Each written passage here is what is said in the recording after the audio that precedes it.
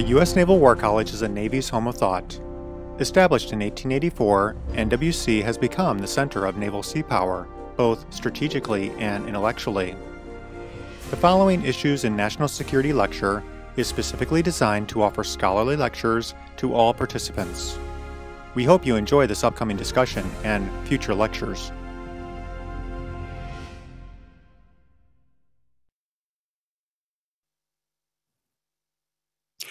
Good afternoon, and welcome to our 15th and final Issues in National Security lecture for this academic year.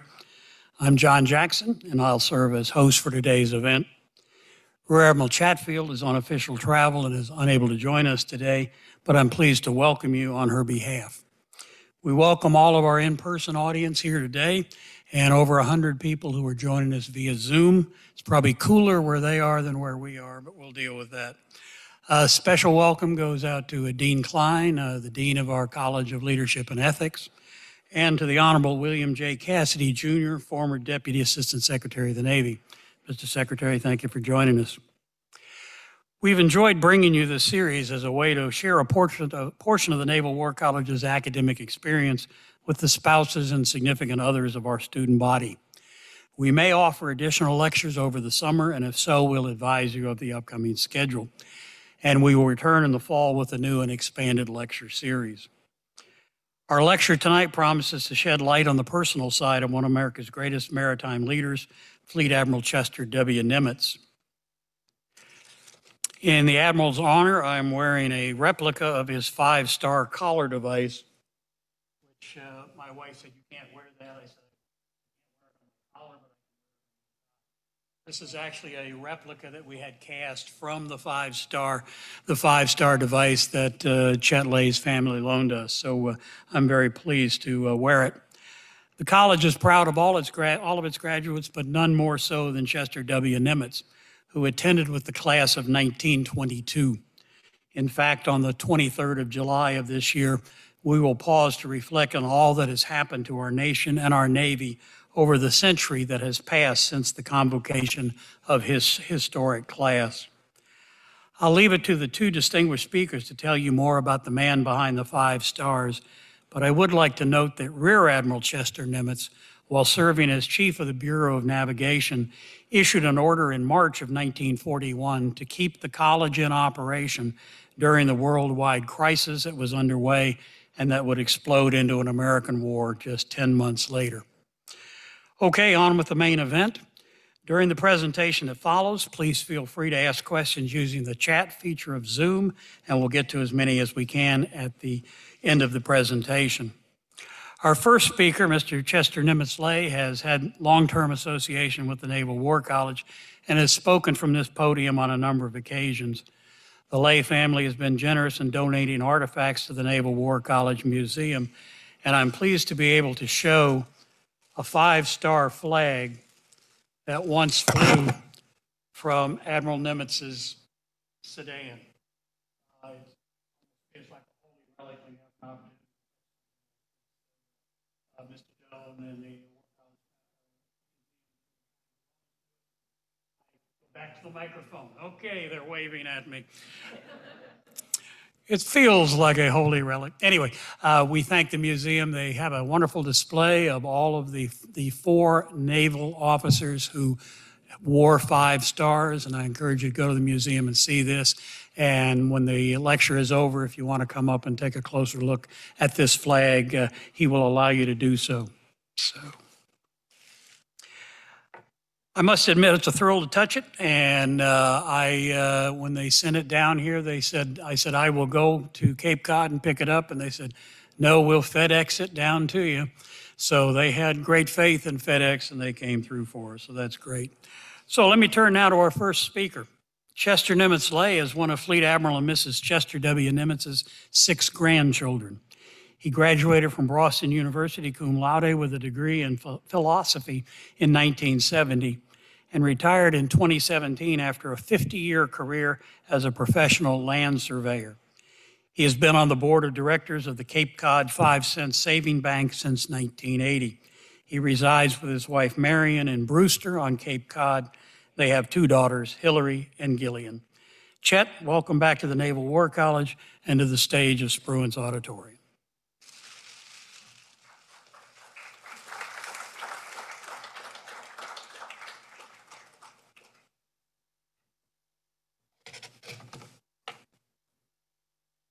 Thank you for that, John, and thanks for the War College for having me back down here today. Good afternoon.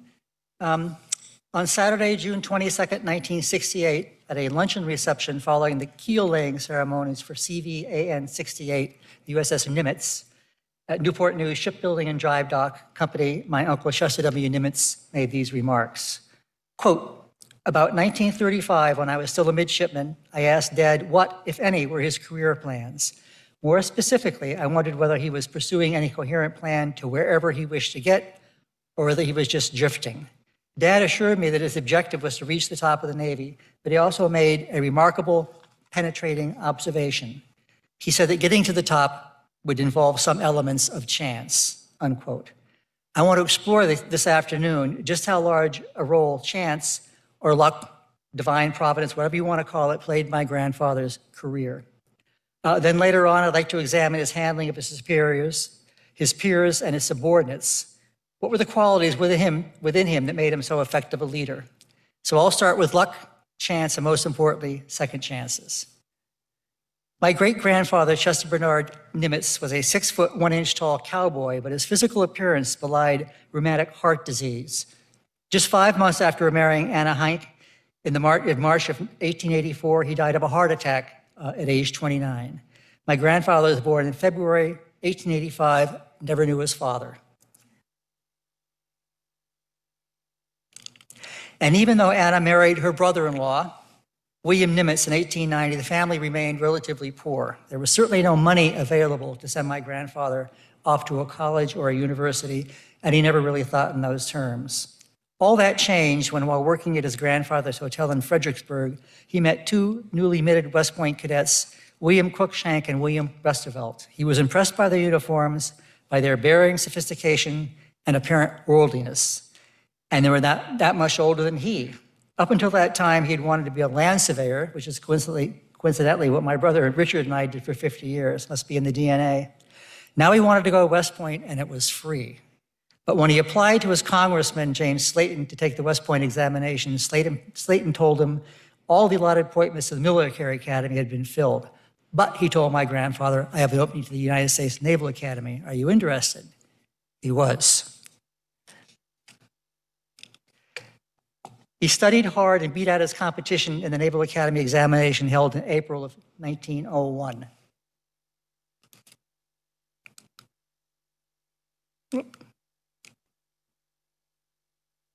Oh, there we go.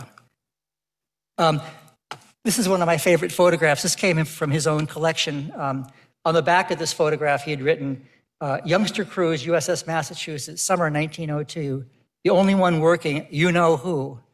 And the other thing I love about the photograph is that on the left is my grandfather, future commander of the Pacific Fleet.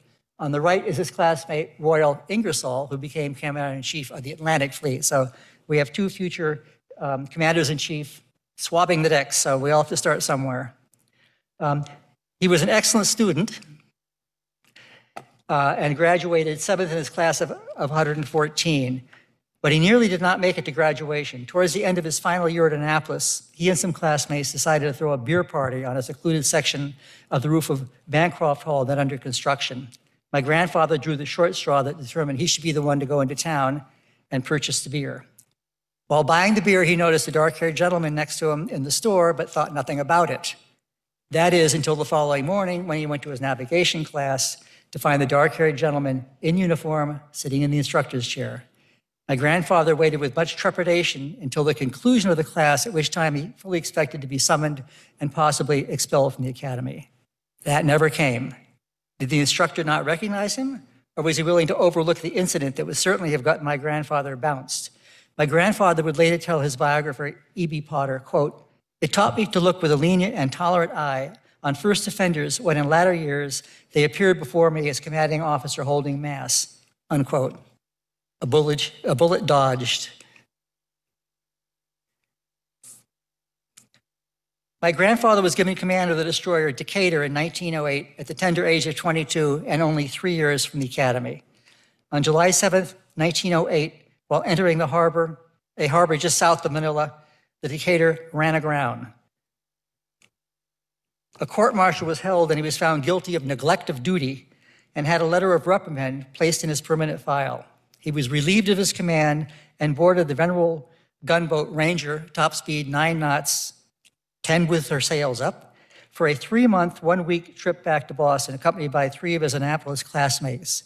Lots of time for my grandfather to think about his future in the Navy.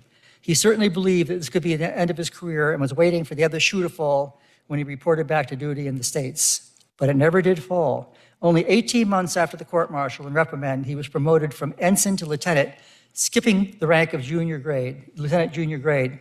It was almost as if the grounding and subsequent court-martial had never occurred. Years later, when he was CNO, he held a press conference following the remission of Indianapolis skipper Charles McVeigh's court-martial sentencing and restoration to duty. A reporter asked him if a court-martialed officer had ever been promoted to flag rank, and he grinned, pointed to himself. He said, "Here's one right here." In March of 1912, while in command of the submarine Skipjack at Hampton Roads, he witnessed a sailor lose his footing and fall overboard into the icy waters. My grandfather was a strong swimmer and dove in after him, was able to grab him, but the current was taking them both out to sea. If they hadn't been seen by some sailors on the nearby battleship North Dakota and rescued by a boat launched from there, they would have both been lost.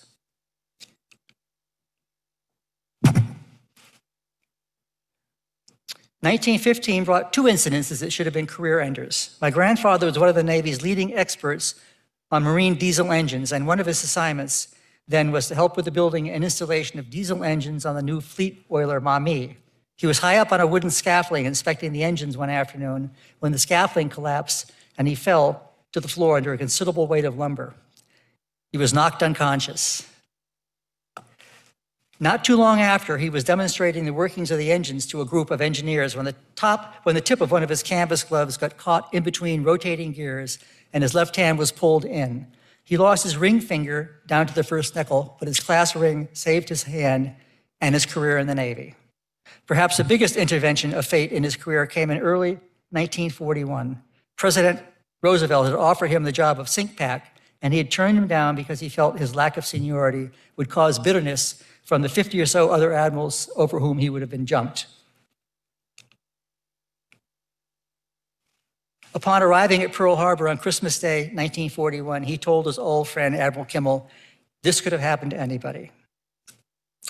And then there was this thing about my grandfather and airplanes. On June 30th, 1942, he flew into San Francisco to meet with Admiral King. As a seaplane was landing in the bay, it hit a floating pile and flipped over. The co-pilot was killed. The following September, my grandfather flew to Guadalcanal to meet with General Vandergrift. It was pouring rain. In a letter that he wrote to National Geographic magazine on April 7th, 1947, my grandfather allowed that, quote, the flight crew assigned to the last stage of the trip had not previously covered the route and perhaps was not too well prepared for the overwater navigation involved. In any case, sometime after the landfall should have been made on San Cristobal Island, it was acknowledged by the pilot that his flight track was in error by a sizable margin to the southward, and that he was shaping his course to pick up the island chain, unquote. But the pilot was equipped with the wrong map. A Marine officer on my grandfather's staff then produced a National Geographic map of the Pacific Ocean, which luckily had an inset showing the Solomon Islands. He saved the day and perhaps the lives of everybody on board. After the visit, my grandfather boarded a B-17 to take off from the still rain-soaked Henderson Field, and the plane, unable to lift off, hit the end of the runway, did a ground loop with his tail hanging out over a ravine that had plunged down into a river. He experienced several other near-miss landings and takeoffs while touring the forward bases during the war, including one on January 14th, 1943, while accompanied by Secretary of the Navy Frank Knox. Two of the 4 engines on their plane conked out and they had to return to Pearl Harbor. 5 months later, in mid-June, when my grandfather and Admiral Halsey were scheduled to review the forward area and invasion forces for the upcoming Solomons campaign, Halsey suggested that they ride in separate planes, ostensibly to avoid the risk of losing 2 senior officers in a single crash. In fact, wrote E.B. Potter in his biography of Halsey, Halsey was thinking about himself and Nimitz's jinx experience in planes. To one of his staff members who had found the situation amusing, he retorted, "That's not superstition, it's common sense. Chester is bad joss in the air." We are indeed a family that then believes in second chances and in chance itself. I think my grandfather's greatest asset was in dealing with people, a skill that it was honed when he was head of the Bureau of Navigation, now the Bureau of Naval Personnel. Here's what our uncle had to say about his father. Quote, "He was of extremely even temperament, very difficult to get excited about anything. He had great faith in his fellow man. It was an absolute tenet of his that any man of goodwill, and 90% of people are of goodwill, will do his best if he understands truly what it is that is wanted of him, and he's allowed to do it. And he could communicate that to a subordinate so clearly that they just kill themselves, fall over backwards to get the job done, as when he went out to Pearl Harbor and kept on the staff of Admiral Kimmel. All of a sudden, daylight broke on that staff, and they realized they weren't lepers." My grandfather believed in loyalty up and down, not only that junior officers should be loyal to senior officers, but the reverse should also be true. This loyalty he extended to Admiral Halsey, who found himself in trouble several times during the war. Some wanted Halsey cashiered, but Halsey was there for my grandfather during the bleakest days at the beginning. Halsey was willing to help lead the dangerous raids on the Gilbert and Marshall Islands and was willing to deliver Doolittle's B-25s close enough to Japan for an attack. My grandfather never forgot it. He was also willing to listen to advice from junior officers, and there are many instances of his kindness. Bill Leverton, an Annapolis classmate of my father's, James Lay, was my grandfather's personal administrative aide to the Bureau of Navigation for the year 1939-1940. In 2002, he published a little booklet entitled Nimitz, a Good-Humored Leader of Men. Leverton recounts the story of a naval officer named Burrell, who had a temporary commission as ensign but had failed his eye examination. This he retook and passed, but in the meantime, his commission had been revoked. He could be issued a new commission, but would lose his seniority dating back to 1938 unless he could be reappointed that same day. It was late Friday afternoon, and my grandfather, all the higher-ups had left Washington for the weekend, leaving my grandfather as acting secretary. In response to a hurried phone call, asking if he could stay late until the paperwork was done and ready to sign, he replied, "Certainly, if it will save that young man his date of rank." Leverton also relates the story of when my grandfather was serving under his mentor, Admiral Robeson, and was waiting for a train in New London to take it back to Washington. My grandfather encountered a young officer he knew and his wife who had a baby in her arms. They had no reservation, and the train was full. He insisted that they take his Pullman coach. This offer they greatly accepted. To apprise his Washington office of his change of plans, he sent the following telegram: "Arrival delayed 24 hours, having given birth, BERTH, to officer's baby." Many years ago, I had the privilege of speaking with a man named Earl Benton, who was a young sailor on the Sink Pack photo team during the war, and who went on after the war to work for the Charleston, West Virginia Daily Mail for 46 years. He recounted an incident that took place at a sporting event on Oahu during the war. Benton was above my grandfather in the stand, and the heavy lens of his camera fell off and missed my grandfather's head by just a couple of feet. My grandfather bent over, picked it up, looked up at Benton. When Benton approached him after the event to apologize and to collect the lens, my grandfather never said a word. He just smiled and handed his lens back to him. Benton added, "Can you imagine if that were MacArthur? I would have been shot." My grandfather used humor, as did Lincoln before him, to sometimes diffuse a situation or to send an occasional jibe.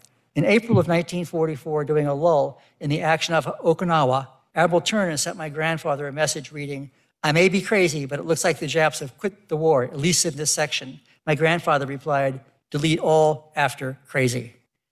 Admiral Kincaid, commander North Pacific Force, was curious what was in store for his sector after the enemy had escaped from Kiska Island. Bill Leverton was then on his staff, and Kincaid knew that he was friends with my grandfather. He told Leverton, "Next time you write the Nimitz, just tuck in a few words like, 'Kincaid wonders what the next assignment will be for Com Norpac. Don't get too inquisitive.'" This Leverton did, and in due time, my grandfather answered his letter and said, "Tell Kincaid I've put something in the mail that will answer all his questions." Leverton wrote, "A few days later, a small package came to me from Nimitz. I removed the outside wrapper, but found the inner wrapper on which was pencil for Kincaid. I turned the package over to him, and all the staff gathered in his office to learn what was in store for the North Pacific Force. Kincaid opened the package and revealed a cribbage board. This clear to us signal of our upcoming leisure is how Nimitz managed to convey that the main assault would come from the south and not our area. He would also tell stories about himself. He related to my mother an incident that took place during a visit by Eleanor Roosevelt to Pearl Harbor on August 23, 1943. He sent his staff out to requisition the best cuts of beef from all the ships and submarines then in port. And after a sumptuous dinner, the First Lady said, "Admiral, that was delicious, but we don't eat this well at the White House." He was mortified. At war's end, my grandfather showed benevolence to his former enemies. As soon as he had received word from Washington that the Japanese had accepted the peace treaty terms, he broadcast a message to forces under his command, ordering that they, quote, "conduct themselves with dignity and decorum in their treatment of the Japanese," and further stating, "the use of insulting epithets in connection with the Japanese as a race or individuals does not now become officers of the United States Navy." He also placed a Marine Guard aboard the Mikasa, which was Admiral Togo's flagship from the Russo-Japanese War of 1904 and 1905, to prevent her from being looted for souvenirs. He would later help fund her restoration. The Japanese people would remember his kindness years later by building replicas of Admiral Togo's study and adjacent pool at the Nimitz Museum in Fredericksburg, Texas. In late 1957, when my father, James Lay, was taking command of the heavy cruiser Helena in Long Beach, my mother and my two brothers and I spent several months with my grandparents at their home in Berkeley while Dad was lining up a house for us. An entry in their guest book from 10 May 1953 was signed by Mitsu Fushida, who had led the first wave of air attacks on Pearl Harbor. In the remarks column, Fushida had written, "No more Pearl Harbor." This was just 8 years after the end of the war. In Gordon Prang's biography of Fushida, God's Samurai, he tells us that after the surrender ceremony, members of the combined fleet staff gave up their swords to their American opposites. My grandfather had received Admiral Toyota's sword. He told Fushida that he now wished to return it to its original owner, and Fushida suggested that it be arranged for the Japanese embassy in Washington. This was done, and the sword was returned to Japan. Fushida told Prang, quote, "Only a big man would do this would do a humble thing like this, only a gentleman with a good heart," unquote. Shortly after the war, my grandfather was making an address to a certain university. He learned that a large chime bell owned by the university had been liberated from a Japanese church by the GIs. He told the school that the bell should be returned to the village from where it was taken, and it was. He also extended his goodwill to another World War II theater of operation. In 1946, Admiral Karl Dönitz, Hitler's successor as head of Germany, was placed on trial at Nuremberg for alleged war crimes. One of the crimes is that he had ordered the German submarine fleet to conduct unrestricted warfare against enemy ships. His defense attorney, Otto Kransberger, requested and received answers to a set of interrogatories from my grandfather. In these, he stated that Admiral King had ordered unrestricted warfare starting December 7th, 1941, to be carried out by our submarine fleet. In his answer to the interrogatories, he did clarify that unrestricted in Admiral King's orders did not include, quote, hospital ships, other vessels under safe contact, and voyages for humanitarian purposes. Dönitz was sentenced to 10 years in prison. I believe that the interrogatories probably saved him from the death penalty. And I'm by no means defending Admiral Dönitz, who was every bit a loyal Nazi, but on this one narrow issue, he should not have been charged, as we ourselves carried out this practice. I was 18 when my grandfather died, so most of my memories of him are of a kind, devoted grandfather. Strangely, my one lasting takeaway from him are not his insights from the war, but in the importance that he placed on physical exercise. He firmly believed in the ancient Greek tradition of exercising the mind and body equally. He not only had in mind his father's early death due to a heart attack, but the fact that exercise gives you a chance to clear your mind and to recharge. And he often practiced this throughout the war, taking long runs and swims, often joined by his favorite fellow officers, such as Admirals Spruance and Hart. As far as his leadership philosophy, here is how I would sum it up. These words appear in his handwriting on the front page of the first volume of his copy of Douglas Southall Freeman's Lee's Lieutenants. Quote, Douglas Southall Freeman's 3 maxims of fine leadership were 1, know your job, 2, do your duty well, and 3, look after your men. And I feel that these qualities apply equally well to my grandfather. When I spoke here in February of 2014 in an event launching the release of the Nimitz Gray book in digital form, I mentioned an intriguing fellow who I'd met out in Pearl Harbor during a ceremony preceding September. His name was Michael Lilly, and he is a retired naval officer, Vietnam veteran, retired lawyer, and former Attorney General of Hawaii. His grandparents, Una and Sandy Walker, were a prominent family in Oahu. They became good friends with my grandfather when he was ordered to Pearl Harbor in 1920 to build a de novo submarine base. My grandfather, associated with men of goodwill, Una and Sandy Walker, were certainly among them. Their relationship was renewed in 1941 when my grandfather took command of the Pacific Fleet.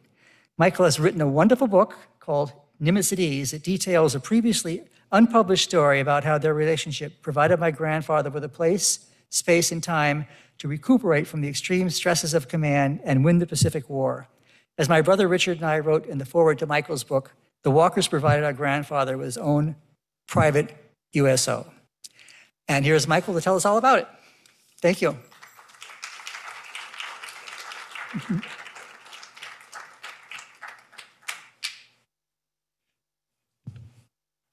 I'm so delighted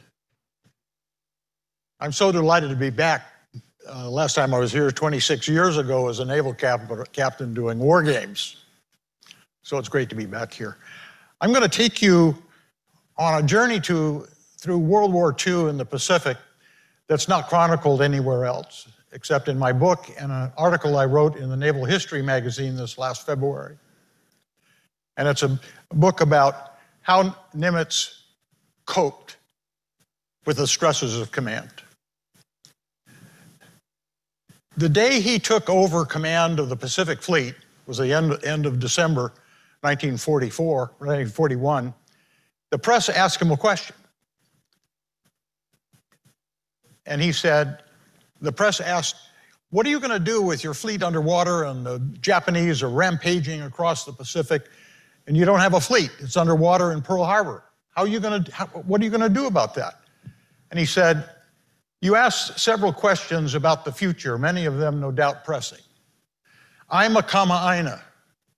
That's a Hawaiian word for a long-time resident. I'm a kama'aina myself, and I'd like to reply in a Hawaiian word. This word is ho'omanawa nui. Ho'omanawa nui. This word means let time take care of the situation. Where did he get this word, ho'omanawa nui? And my book talks about it, and we'll talk about it a little bit later.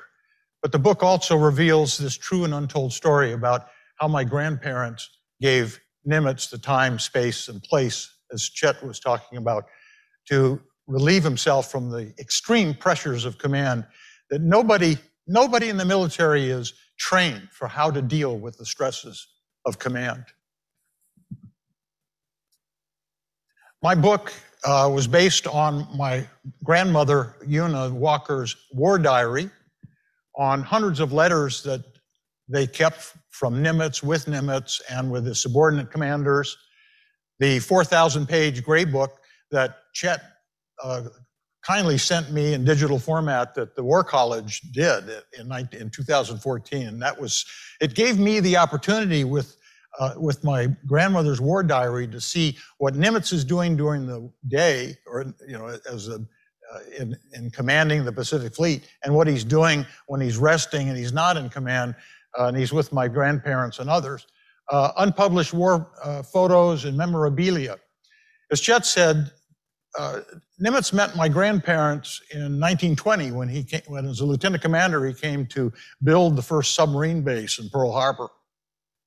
But by 1941, my grandfather was the head of, then it was called American Factors, the largest company in Hawaii. It's a sugar factoring company. And my grandmother, Una, was the chair of the Hawaii Red Cross Surgical Dressing Corps. And right after that, Nimitz kindled the friendship. And Chet talked about how Nimitz surrounded himself with men of goodwill. And I'll give you one thing about my grandfather that can tell you a lot about him being a man of goodwill. He served as the best man in the weddings of 13 of his Harvard classmates. 13, best man.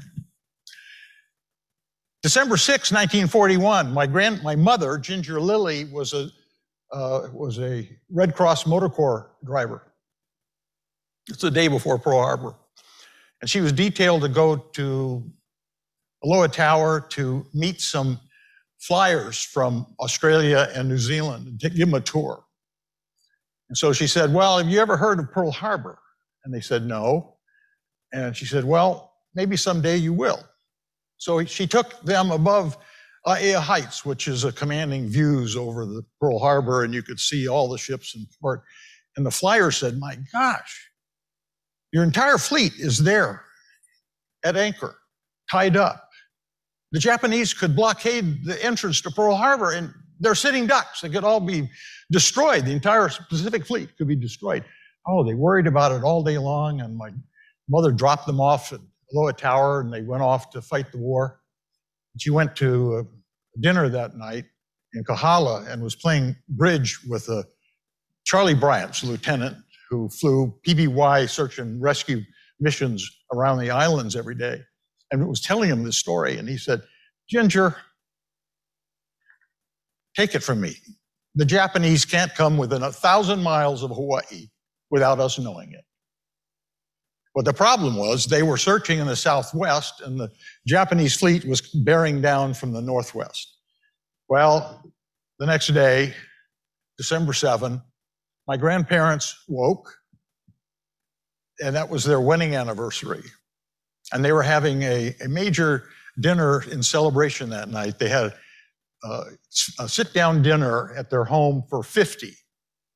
And the guests of honor were the head of the Navy, Admiral Kimmel, the head of the Army, General Short. And my grandmother said, you know, we had caterers, we had florists, we had musicians, and of course all the guests. No one called, no one canceled, no one showed up, and no one was surprised. My grandmother immediately went into uniform, went down to the Honolulu Academy of Arts, where they operated the surgical dressing corps. She had 5,000 volunteers, over 1,000 of them were Japanese, Issei and Nisei Japanese ladies. And not one Japanese lady showed up. And she called up the first one. She said, Mrs. Asahina, where are you? This is Mrs. Walker, you're not here. Oh, Mrs. Walker, I'm so sorry, I'm so ashamed the Japanese. The Japanese in Hawaii felt they were Americans and the Japanese had done a terrible thing. And they were shamed. And she said, no, you're my best workers, please come. And Mrs. Asahina said, that's the most wonderful words I ever heard. Thank you. And she came down, and my grandmother called every one of her Japanese volunteers, and it was the same story with each one. They were shamed. Imagine the stress of Admiral Nimitz. I can't imagine it. Largest military force in history. 2,000 service members. 64 million square miles of ocean. He was responsible for all the success and failure. Midway could have been the end of his career. And he got awful letters, lots of them. You killed my son in Tarawa. He answered every one. They were painful. He wrote to his wife, Catherine, I'm just as distressed as can be over the casualties, but I don't see how I could have reduced them. And he visited hospitals all over the Pacific, and he awarded Purple Hearts. And here he is at Aiea Hospital in Pearl Harbor, and he's awarding Purple Hearts. And the woman with the white handbag there is my grandmother.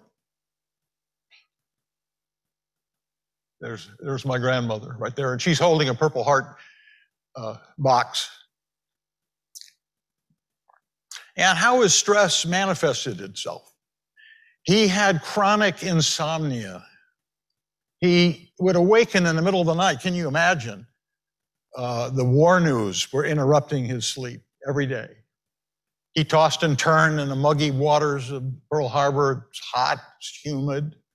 no air conditioning. He studied the charts in his war room at night, in the middle of the night. He had serious intestinal distress. My grandparents thought he should have been hospitalized. He wasn't, but it was bad. And it was exacerbated by malaria that he contracted when he went down to Guadalcanal in 1943. My grandparents had built a Garden of Eden called Muliwai, and it means the water that flows over the sandbar into the sea. And it's about 6-7 acres of beautiful land. Here's the beach. Right here is the cottage that Nimitz stayed in every weekend of the war. The main house is here. You can't see it. All of this sugar cane in the back, that's where the Polynesian Culture Center is today. And we still have a portion of Muliwai in our family today. So my grandfather goes to Muliwai right after the war started. And he put on his bathing suit and he went out and he saw there was barbed wire all over this beach and 7 rows of it in front of his house. And he starts to thread his way through this 9 rows of barbed wire, and he gets down to the bottom, and a soldier in green with a rifle pops up and he said, "Halt! So you're off limits. Not allowed down here." He said, "This is my beach." No, this is off limits. I have my orders. So my grandfather said, "Well, we'll see about that." So Monday morning, he calls Chester Nimitz and he says, "Chester, would you like to come out and spend the weekend at my beach house, Muliwai, on the north shore of Oahu?" He'd heard about this hideaway, this wonderful place, this magical place. He said, "Yeah, I'd love to. So he shows up Saturday morning at Muliwai, and my grandfather says, "Chester, would you like to take a swim?" And he said, "I love it." You know, he's an athlete. Chet talked about that. And he put on his bathing suit, and down they went through the barbed wire. And he got to the bottom, and the soldier jumped up with his rifle, and he said, "Halt, you're off limits." And he saw Nimitz and white hair, blue eyes. I mean, he was the head of all the military forces in Hawaii and in the Pacific. So he knew who this guy was. And Nimitz, in his own way, smiled, and he said, "Son, this is Mr. Walker's beach, and Mr. Walker and his guests can swim here anytime they want." And they did. And of course, that was the beginning of this becoming Nimitz's weekend retreat all through the war. So here they are at Muliwai. Except for that picture that Chet showed earlier, when you see a picture of Nimitz, he's in a uniform. He's in a suit. When do you see him in a bathing suit, barefoot? Well, so this is April 3, 1944. I know because of the diary. This young girl is my younger sister, older than me, younger sister Sheila.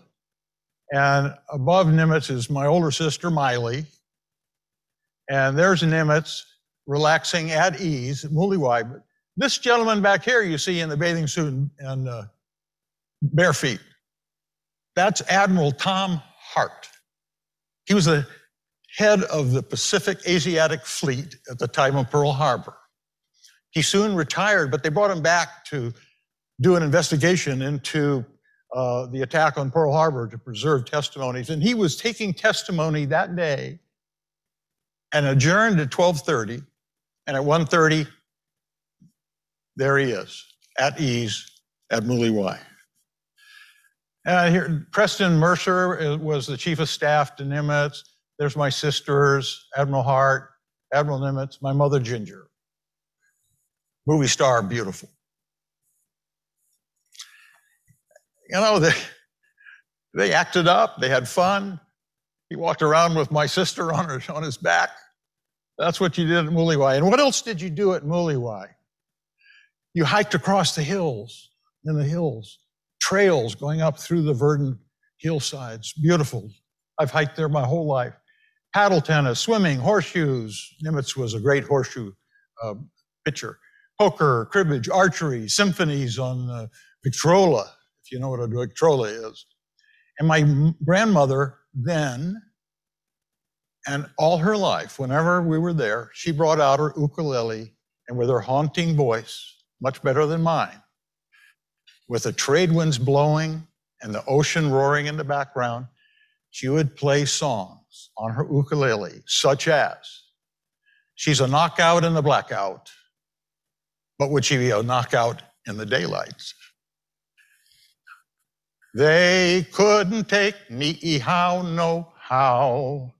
Niihau was a private island off of Kauai, and a Japanese pilot crashed, and he tried to create a rebellion of the Japanese residents on Niihau, and Ben Kanahele, a sheep herder who had been shot 3 times by the Japanese pilot, killed the Japanese pilot and got a Purple Heart. He wasn't in the military, but he got a Purple Heart. That was a song about that. Princess Pupuli got plenty papaya. And Muliwai, the song of our family. Eia kamuliwai, aika home nani. We never went to Muliwai and didn't sing Muliwai. And my grandfather created Sandy Walker's horseshoe roll of double ringers, and he was mortified that he won the first one. And then his son Henry, who became very close to Nimitz, he won the second one, but thank God, Nimitz on September 13, 1944, on the eve of Leyte, won the 3rd round of double ringers. Nimitz's aide, Hal Lamar, said this about Muliwai and the Walkers. Nimitz enjoyed very much his time at Muliwai. The Walkers let him get in a law shirt and a pair of shorts and talk no business at all. It was very relaxing for him. We talk about orchids. We talk about mundane things. The war never came into the picture. And this is his cottage. That's it today. That's the cottage he stayed in throughout the war, right on the bluff over the ocean. Now, my grandparents would have dinner at their house, and then they would go to 37 Makalapa, at Nimitz's quarters, back and forth, different nights. And so this was my grandparents' estate. And they had 2 Japanese nationals that worked for them and lived on the estate. Aliens, they would have been put in camps if they lived in California. So these 2 aliens worked for my grandfather. Suitara Goto, on the day of Pearl Harbor, was going to go down and station at the lower gate and greet the invading Japanese army. They feared invasion, and when they got to the Walker estate, would be able to tell the Japanese army that the Walkers are good people. But Hara was their cook, a Japanese alien. And Hara cooked probably over 100 meals for Nimitz and the entire Pacific Command. And no one ever thought that he could have poisoned them all. But my grandfather knew that the Japanese were loyal. And here's a garden party that my grandfather put on in their garden in Nu'uanu. And look at and there's dozens more people at this party. And all this stuff has been put on by Hara. So you have Nimitz on the far left, then my grandfather. This is Sock McMorris, his chief of staff. This is Secretary of the Navy Frank Knox. This is Admiral Spruance, the victor of Midway and most of the battles of the Pacific. And over here is Hal Lamar. Of course, they weren't poisoned. And they became, those 3, Nimitz, Spruance, and we're in Spruance Hall, and my grandfather became fast and close friends. And here's 37 Makalapa, where Nimitz lived, and he wrote on this, my room is, and he puts an arrow right there. That's where Nimitz lived. And in order for my grandparents to go to Makalapa, you had to have a nighttime curfew. After 6 p.m., it was curfew. So they would get the chief of police, here the assistant chief of police, would sign a pass for that day only from their house in Nu'uanu Valley to Makalapa and back. And when you went to dinner at Nimitz's, the staff would hand paint name tags. Now, this is Halloween. And my grandmother is greeted with a name tag of a mummy wrapped up with surgical bandages. He was the head of the surgical bandage corps of the Red Cross. And you can see the Red Cross is there. And that's how they honored her for Halloween, with a mummy. There's a deserted island with a grass shack and a coconut tree and an outrigger canoe. There's a sailor dancing the hula. There's some kind of a mountain. I don't know, Mount Fuji. We don't have mountains like that in Hawaii, but there's a volcano.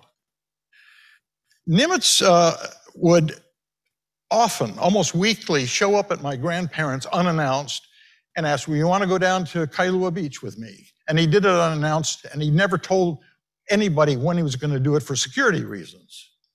But they would all go to Kailua Beach on the other side of the mountain, and they would do a 5-mile swim and walk. And here he is with my sisters. And the interesting thing about this picture is you can see his missing ring finger right here. And my sisters told me he always regaled us by pulling off his finger, and they were shocked to see this finger. And Chet told me he did the same thing to his grandkids. But there's Nimitz at ease. He would also send pictures. This is a great picture. Right after Kwajalein fell, Nimitz flew out with Spruance and visited, and look at the detritus of war. I mean, the place was just annihilated. And Nimitz signed his name on his body, and Spruance signed his name on his body. And Nimitz writes, "Two full admirals full of conversation." These guys were just wonderful people. So in March 27, 44, Nimitz went down to meet with MacArthur. MacArthur can be a difficult man, brilliant, but had an ego the size of Spruance Hall. And it took 2 days to get there by seaplane. So it was a long flight. He was tired. And his job was, among other things, to inform MacArthur that the Joint Chiefs of Staff want to bypass the Philippines. Bypass the Philippines? I'm going to return. MacArthur blew up. It was a very traumatic experience. And Nimitz flew back 2 more days. He landed in Pearl Harbor, exhausted. He calls my grandparents up and he said, "Can I come for dinner? Can I come over? I'm not bringing Hal Lamar. I'm coming alone." My grandfather sends Hara off to his quarters. My grandfather cooks the meal in the kitchen. They sit out on their back lanai with the trade winds blowing and the fragrant orchid smells wafting through, and he just relaxes, has dinner. They play cribbage. They have drinks. They smoke. And he had a time to relax. He had to. It was one of the most poignant things, I think, that happened during the war between my grandparents and Chet's grandparents. He had a wry sense of humor. Chet told you some of the funny stories. There are lots of them. That Ledgerton book is great. In 1943, my cousin, Johnny Walker, was about 5 or 6, and he and all of his friends were invited to go to Easter egg hunt at 37 Makalapa by Nimitz. So they're all up running around getting Easter eggs. And my cousin Johnny had a call of nature. So he goes into 37 Makalapa looking for in Hawaiian we say lua, bathroom. So he finds it, and to his surprise, what does he find? There are 3 rolls of toilet paper in this bathroom. 1 roll, every sheet, is a picture of Emperor Hirohito. The second roll, every sheet, is Mussolini. And in the third, Adolf Hitler. Unfortunately, he kept some of them, but it disappeared over the years. But can you imagine? October 6, 1944. This is classic Nimitz. He calls the press in, big press conference. The Japanese fleet has been destroyed. Whoa, they know that Halsey's out there all over the Western Pacific. They destroyed a Japanese fleet off of the southern coast of Kyushu. The AP is broadcasting it as he is reading his communique, his press release, broadcasting. It's going across the country. It goes all the way to London. Presses are stopped. Front pages are rewritten. Japanese fleet destroyed off Kyushu. They're already putting it out on the street until he gets to the bottom line. That was in 1592 when the Korean Navy destroyed the Japanese fleet off of Kyushu. That's the kind of humor your grandfather did. This is what he saw when he woke up at Lilly. And he wrote to his wife, Catherine, I spent the last night of 1944 at Lilly, awakening to the sun, refreshed and relaxed. That's the beach he would walk every day when he was out there. And then the next month, he moves to Guam, 4,000 miles to the west. The walkers, at his request, start loading every flag plane. It was a regular flag plane with items that he could plant because it was so bad, the destruction on Guam. Seedlings, orchids and coconut husks, monkey pod, lychee seeds, ginger roots, all kinds of plants.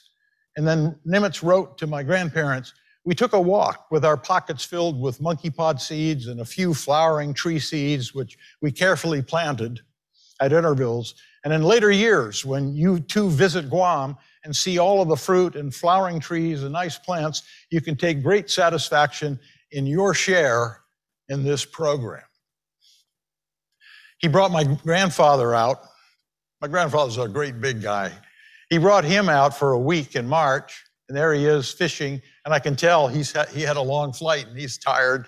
And there's Hal Lamar, and there's Nimitz, and it's a cabin cruiser that was named for his wife, Catherine.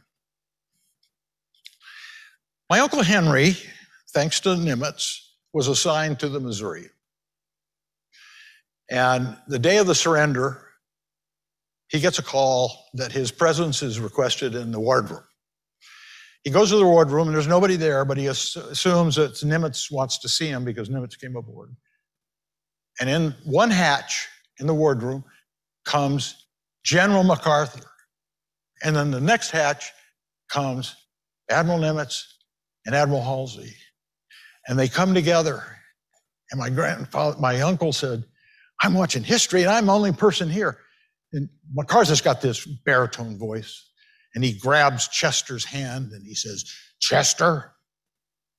And then he grabs Halsey's hand, puts it over, and he says, Bill, this is the day toward which we have strived for so long. Wow, my uncle said, my God, I can't believe I'm witnessing history. They break to go sign the surrender. And Nimitz looks at my uncle and says, oh, Henry, I saw your parents recently, and then you're going to have dinner with me when you come through Guam. But Henry, where are your collar bars? We're going to wear watch khakis, but where are your collar bars? He had forgotten to put on his collar bars. He was a Lieutenant JG dressed down by a 5-star admiral. But he said he gave a wintry smile and off he went. This is the famous photograph that he ascribed to my grandparents on the surrender, and thanking him with great appreciation for your contribution to the war effort that made this possible. October 27, 1945 was Navy Day, and Nimitz was to be accorded a great honor. The Hawaiians were going to make him an honorary chief of Hawaii, the first VIP since Roosevelt in 1933 to have this honor. And here he is with a yellow feather cape draped over him by Hawaiians. And he stood on the steps of Iolani Palace, 10,000 people out in the lawns, and he spoke in Hawaiian. He had gone to my grandparents and said, I want to say what I want to say in Hawaiian. And my grandparents made this card, and he lifted the card, and he said to everyone, E noa ho'aloha mai kai o Hawaii nei, ke ha'i aku nei au, I ku'u ho mai kai piha, a me ku'u aloha nui loa, ia o ko apau, aloha, aloha kako. To my good friends of dear Hawaii, I give my overflowing thanks and my very fullest aloha, aloha, aloha for all of us. They corresponded for the next 20 years. And then the last letter that my grandparents received was 11 months before your grandfather passed. And then he wrote it in hand. Their friendship was so close. So I mentioned Ho'o Manawa Nui. When I was troubled growing up, my grandparents and my parents gave me this word, Ho'o Manawa Nui. It sounds like long ocean swells. Ho'o Manawa Nui. Everything will be fine in time. Everything works out in time. And for Nimitz, it did. As Nimitz's grandsons wrote in the foreword to Nimitz at Ease, the Walkers provided Nimitz with a refuge from the stresses of high command where he could walk, swim, dine, and play poker, his own private USO. Thank you, Chet. And this was the last picture that he inscribed to my grandparents that same day, Navy Day 1945, thanking them for all that they have done.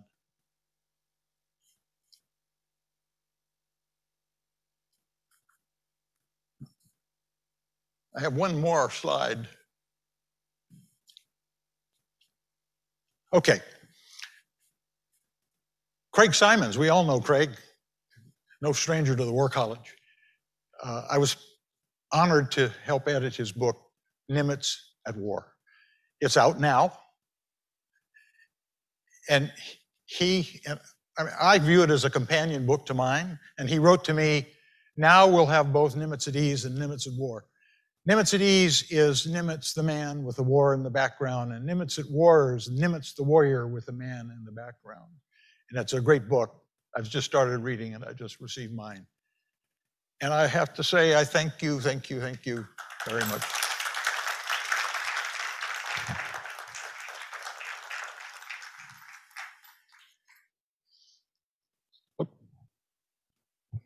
Okay, that was absolutely fascinating, and I will be available to visit in about 6 weeks. So clear out Nimitz's shack, I'll be ready. Are there any questions here in the auditorium? And please use the microphone if you can. Yes, ma'am. Never. Never.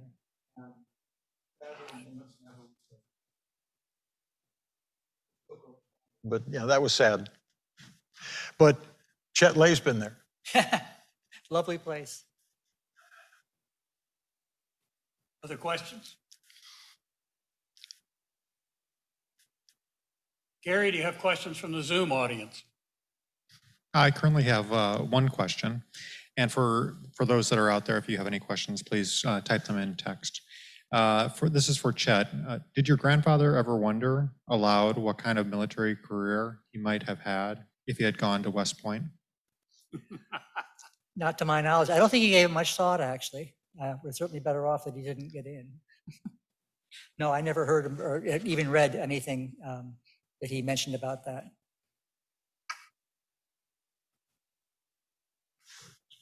Any other questions? Okay, well, thank you very much, gentlemen. It was truly outstanding. Nice job. Thank you.